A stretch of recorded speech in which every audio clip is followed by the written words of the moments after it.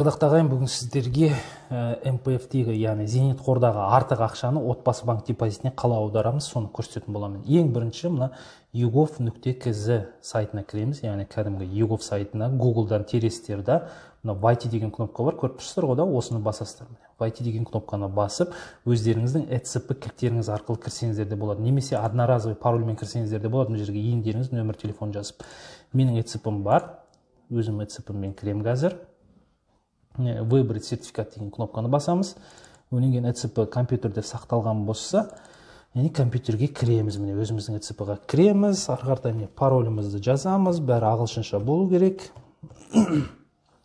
Паролімізді жазғаннан кейін міне осылай кіреміз. Интернет жақсы болу керек. Интернет нашар болса, кішкене ұзақтау болады бұл процесс. Менде қазір кішкене интернет слабилау болып тұр.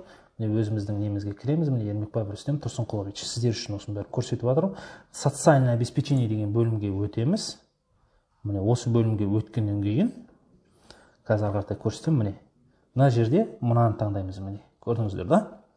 Предоставление информации о поступлении и движении средств вкладчики единого накопительного пенсионного фонда. Осы бөлімді таңдаймыз. Міне ұмытпаңыздар. Бұл не үшін істеп жатырмыз бұл жерде? Яғни біз қанша сумма МПФ-тен аудара аламыз, яғни қанша сумманы белгілі бір мақсатқа қолдана аламыз, соны көреміз. Заказать услугу онлайн деген кнопканы басамыз. Заказать услугу онлайн дегенді басқаннан кейін МПФ-тің кейде egov-тың сайтында осылай ұзақ жұмыс жасайды. Отправить запрос дегенді басамыз. Өнен кейін мына подписать ECP кілтпен. Қазір ECP кілтті аламыз, міне таңдаймыз өзіміздің. Міне екінші кілтпен қол қоямыз міндетті түрде. Өзіміздің жаңағы парольді жазамыз. Пароль жазғаннан кейін подписать деген кнопканы басамыз. Міне осылай біліп алуға болады. Заявканы жібердіңіздер.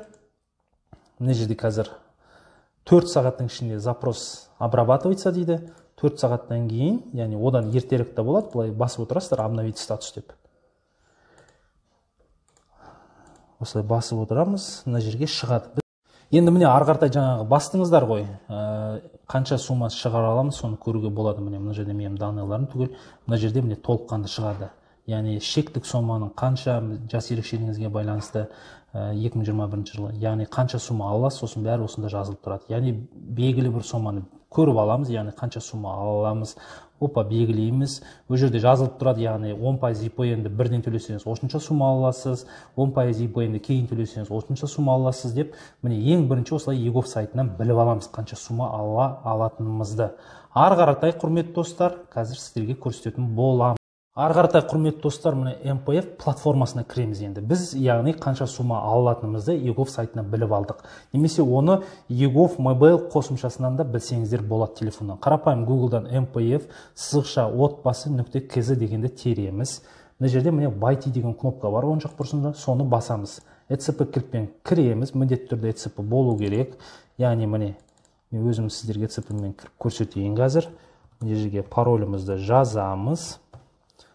Паролімізді жазғаннан кейін мына жерде авторизациядан өтеміз. Яғни мына сайтқа кіргеннен кейін. Егер сіз екінші рет кіріп тұрсаңыз, онда ешқандай авторизациядан өтудің қажеті жоқ. Егер бірінші рет кіріп тұрсаңыз осы сайтқа, онда авторизациядан өтесіз. Авторизация дегеніміз қазір сіздерге видео ретінде мен көрсететін боламын, қалай жүзеге асады ол. Жеке кабинетке электронды цифрлы қолыңызды пайдаланып кіріңіз. Енді келесі құжаттарға әрқайсысын электронды цифрлы қол арқылы қол қойыңыз.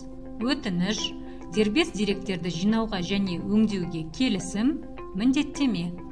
Авторизациядан өттік, бүткіл өтініштерге барлығына қол қойдық. Мына жерде міне подать заявку деген кнопка бар, көріп тұрсыздар да, міне. Подать заявку деген кнопканы басамыз. Басқаннан кейін мына жерде шығады. Өзіңіздің ақшаңыздан немесе оның жақын туысқаныңызға уступка жасасаңыз болады, яғни бірден дәл осы видеоның алдындағы видеоны көріңіздер. ЕПБ-ның ақшасы сіздің депозитке түсіп қойса, оны уступка жасай алмайсыз. Сондықтан уступка болса, оны алдын ала уступка жасап тастағаныңыз дұрыс. Міне өзіміздікі болса, өзіміздікі, ары қаратай мына жерден цель таңдаймыз.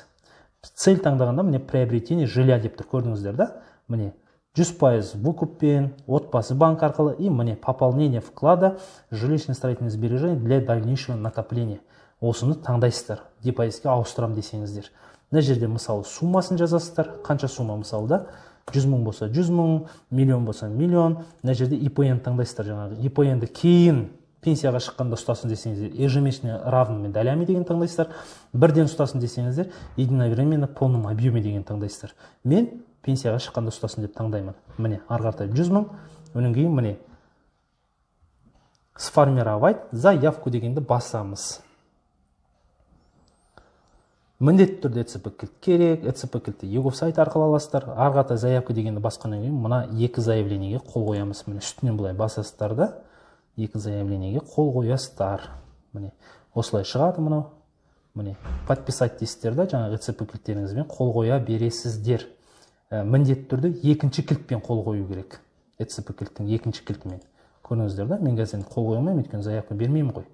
Енді көптеген оқырмандарым сұрақ қойып жатады. Біз ақшаны алдын ала тапсырыс беріп тастап едік. 16 желтоқсанға дейін. Ол кезде мақсат басқа таңдап едік. Мысалы, погашение займа деп, частичный погашение деп таңдаған едік. Оны қалай істесек болады? Енді мен жаңағы өз ойымнан айнып қалдым. Оны депозитке салғым келеді деген оқырмандарыма, мысалы, сіз 16 желтоқсанға дейін менің видеоларымды көріп алдын ала тапсырыс беріп қойған азаматтар, мысалы частичный погашение, 100% выкуп деп тапсырыс беріп қойғандар, мысалы өзіңіздің ЭЦП-мен осы порталға кіресіздер, мои заявка көріп тұрсыздар ғой, осы бөлімге өтесіздер. Мои заявки деген бөлімге өткеннен кейін міне мысалы мына кейіпкерім мысалы частичный погашение отбасы банкіндегі ипотекасын жабуға тапсырыс берген болатын. Оны бүйтеміз, мои заявка бөліміне өткеннен кейін ең соңында выберите новый цель деп жазылып тұр. Көріп тұрсыздар ғой, осыған басамыз, мына жерден цель таңдаймыз, яғни біз қайттан депозитке аударуымызға болады оны. Міне приобретение жилья дегенді көріп тұрсыздар ғой, осы бөлімде міне пополнение вклада деп басамыз да, изменить цель деп басамыз да, ЭЦП-мен қол қойып осылай мақсатты өзгерте саламыз. Яғни сіз алдын ала тапсырып беріп қойсаңыз, оны да депозитке өткізуге болады. Міне құрметті достар, бүгінгі тақырып осы. Қолданыңыздар, достарыңызбен бөлісіңіздер. Қандай да бір сұрақтар болса, комментарийға жазыңыздар.